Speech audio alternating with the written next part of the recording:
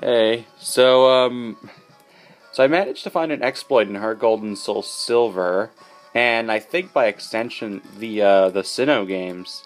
So if you take a look at the Pokegear, notice that Latios, a roaming legendary, is actually 2 routes away, or well, I mean 2 screens away. He's I would have to change through to Saffron and then down again. So technically he could move twice, and I'd only have to get lucky so that maybe he'd move in one direction and then back. However, the reason I'm not worried about this is because of the exploit, and that is,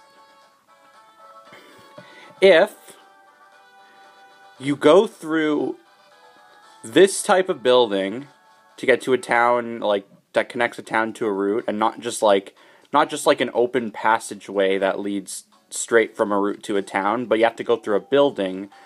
Saffron actually has 4 buildings, like up, down, left, and right, so that's the best possible option in Kanto. So, just to clarify, Latios is actually still there. Sorry, it's a little blurry. He's not anywhere else in Kanto, so he must be on top of, or like, I must be overlapping him, meaning we're in the same route. So, sorry, it's kind of hard to record like this. Fortunately, we didn't get him, which is kind of weird. Sometimes that happens. Sometimes, even if you're on the same route, it's best to use a, it's like best to use like a repel because sometimes they don't appear. If you check, he's still there on the same route. So let's try again. Oh, there he is. So yeah, that's the exploit.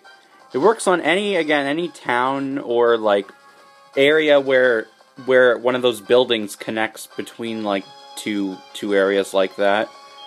It's gonna go quick attack and it'll work, I swear. I did like 1 pixel.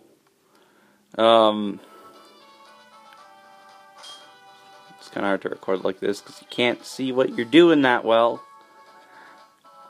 Let me just fly back to Johto to show the best possible route for catching, or for hunting down, I guess, the dogs. The dogs. I'm actually kind of really, like, proud because I caught both of those dogs. I had to use one, like, with quick balls and what is it? Quick balls and dust balls at night. So that's really good. So I'm flying to Violet City. First of all, the repel strategy works really well here, especially, like, for any Pokemon that's just over the levels, like in the routes around here, which it's not that hard to find. Second of all, if we go up here, connecting to route, what is this, 30, crap, I don't know the routes around here. Route, 36? I don't know why it's, I don't know why it's like that, but I don't know this game that well, you know what.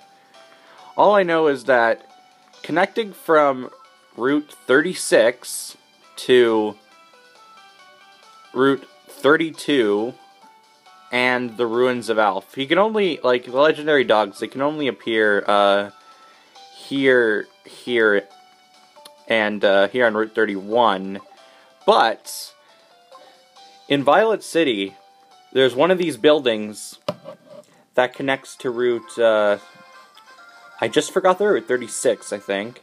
Yeah. There's a route that connects down, sorry, there's a building that connects the route down here to the Ruins of Alph, which I think if there weren't, you would change, like, the location of the dogs. However, there is a building there, so it doesn't change it. There's a building here changing from the Ruins of Alph to Route 32. And so you can always just go, like, backwards. However, there is just a random transition here. So the transition here is actually good to just go back and forth through, because they'll keep changing if you just keep going back and forth through this transition.